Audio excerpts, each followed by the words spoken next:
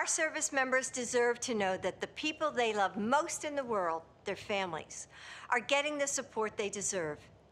Educators, military leaders, parents, you know when the children you see every day are struggling with more than you can solve alone. That's why MCEC has brought you together today, along with healthcare professionals and organizations that are working to support our military kids. For 25 years, this organization has fought tirelessly for this community, and you've made such a difference in so many children's lives. But we know that we still have further to go.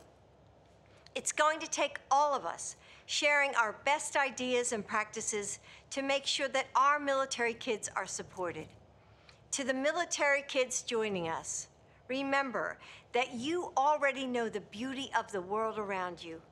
And as you continue to grow and share your unique experiences, it will only become richer.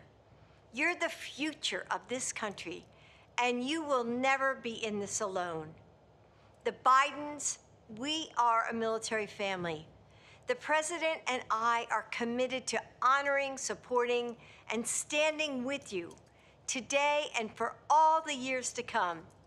Happy 25th birthday, MCEC. Thank you.